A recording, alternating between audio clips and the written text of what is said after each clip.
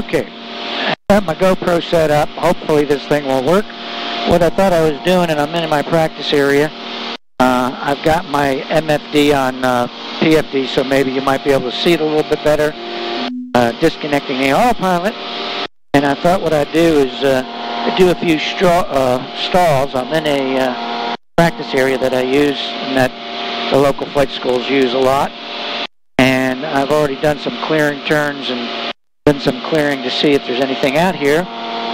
It is a little bit bumpy today, so it might be hard to see the stalls develop, but we'll see how it goes. And what we're going to do is going to do a couple of straight ahead stalls, and we'll see what else we can make out if it works okay. One thing that on this G3X that I need to remember to do is turn off this electronic stability protection, because with that on, it fights the control stick, and it makes the stalls look even worse. I'll turn the flight director off for now, and let's go ahead and develop a stall real quick. And you can see this is mostly a cockpit view. I'm going to go ahead and bring the throttle back. And one of the things that is very obvious in a canard airplane, especially the Velocity, is the stalls are very, very gentle. And so what will end up happening is it just kind of porpoises up and down. With the configuration that I have right now, which is retractable gear, this should stall right around 65, 67 knots. So it's getting pretty close to that now, so you can see it just starting to develop. And here goes a stall. There's a stall right there. It's starting to, well, it's trying to. There you go. It's bouncing up and down a little bit. There you go. Up and down. That's what it does. And when you're up at altitude like this, it's very easy to recover. All you got to do is let go of the stick, which just unload a little bit, and it just recovers. If you're down close to the ground and it stalls, there you go. It's pretty bumpy out here today, but and it stalls. All you got to do is just give it a little thrust, and it's always best to unload it if you can, so that it doesn't develop into anything else. And looking to the left, and to the right. And one of the other things that we would like to see is probably a turning stall, and which is more like an accelerated stall. Here again, when you're in the pattern altitude, and I'm going to just go ahead and pull it back to idle. And if you get in tight and you try to yank it around, it's important to recognize what a stall is going to look like. So here I am right about 80 knots. I'm turning, and I just yank it. And I can start to feel it stalling right there.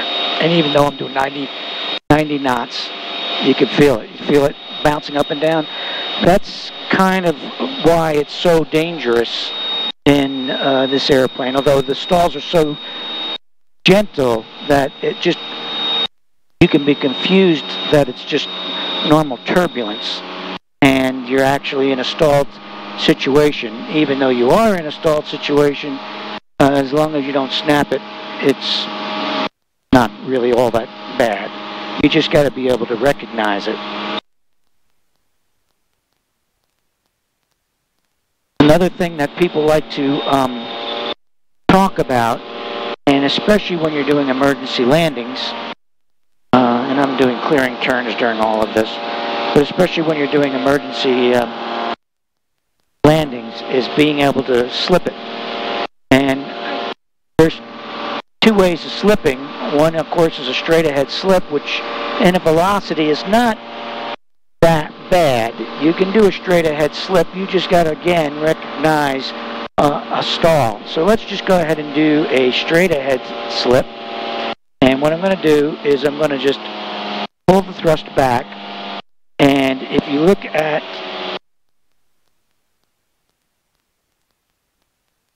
let's just look at a normal descent. How about that? We'll look at that first, okay?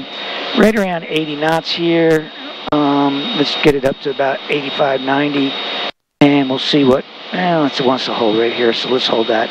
83 knots, and I'm doing right around 900 feet per minute. Okay, so now let's go ahead and slip it a little bit, so I'll roll wing left, and yeah, see, the rudder is very effective. Wanted to roll out on me. Okay, there I got full aileron, and we're slipping, and I'm down about 1,500, almost 2,000 on a descent. It's kind of hard to hold because the rudder is actually pretty effective. So if you get the wing down a little bit more, then you're not doing a straight ahead slip. So while we're doing this, let's go ahead and do a little turning slip. And the problem with this is you want to make sure you don't fall out that wing, because it'll do what it just did right there. See, let's do it again.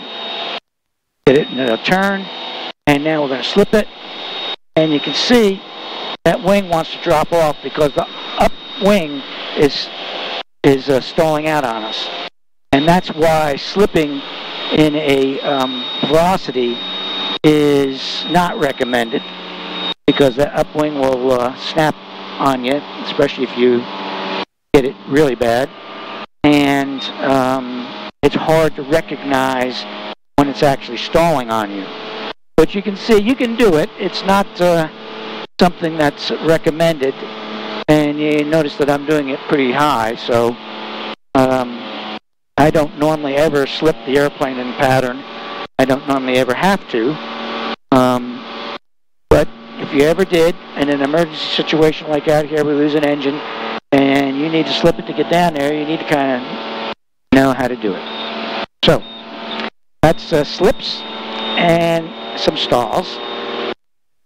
And let me get this thing climbing out again.